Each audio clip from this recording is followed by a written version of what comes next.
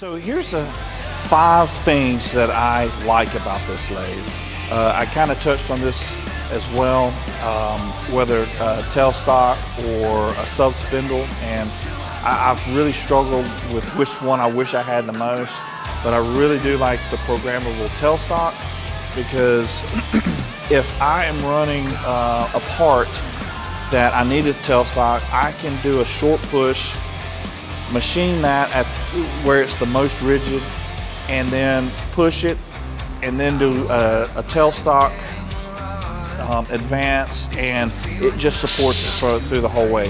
So I can basically do a long part with short pushes to get the whole part machined like I need to, supported the most or the best way we can, and I can do it all from the VPS. One of the things that I really like about HAAS and the lathe is the YouTube videos that you can find just about how to do anything.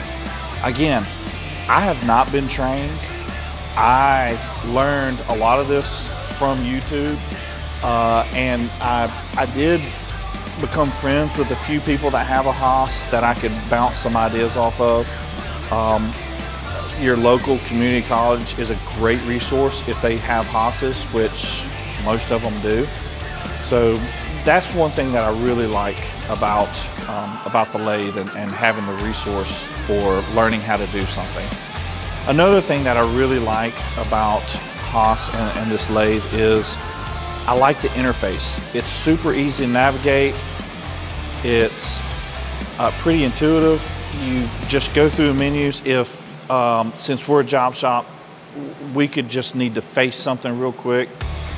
So that makes it really easy using the VPS for me to just do a quick VPS program to face something, for instance, or to turn a short piece down to a certain diameter.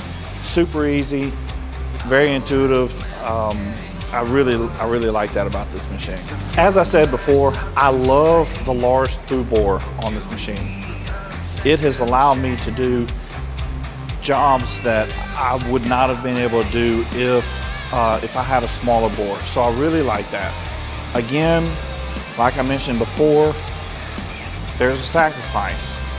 Yes, I can turn something big, but I really have to struggle to turn something that's like a 1/4 inch. I try not to turn anything smaller than like 1/2 inch, if at all possible, on this machine, but that's kind of the give or take of the situation. I said this before as well, I really like the Y-axis on this machine. It takes the guesswork of having to do another op on a different machine. I am literally able to do a complete part, even if I have to drill from the radial side and tap, and it just makes my life so much easier. I love how the live tooling is actually quieter than the main spindle. The main spindle is pretty loud, but I don't really care about that. It is what it is. I just don't care about it. But I love the sound of the live tooling as it's milling apart in there. Granted, it's not a mill. We don't use it like that. But if you have a mill or don't have a 4th axis on your mill, this is the next best thing, and it's phenomenal. I really like the bar feeder as well. We're not a production shop. Like I said, we're a job shop, but that doesn't mean that we won't run 50 to 500 parts. Being able to put a bunch of stock in the bar feeder and just have it auto feed, it makes our life a lot easier. We don't have to sit there and watch through the window, make sure it's feeding right.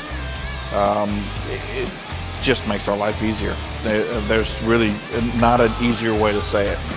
In the VPS, we can set the bar push and it'll just make parts. So if we were a production shop, then it would be running the same part, shoot, all day, every day. But like I said, we're a job shop, but when we have to run 50 to 500 parts, it's a lifesaver.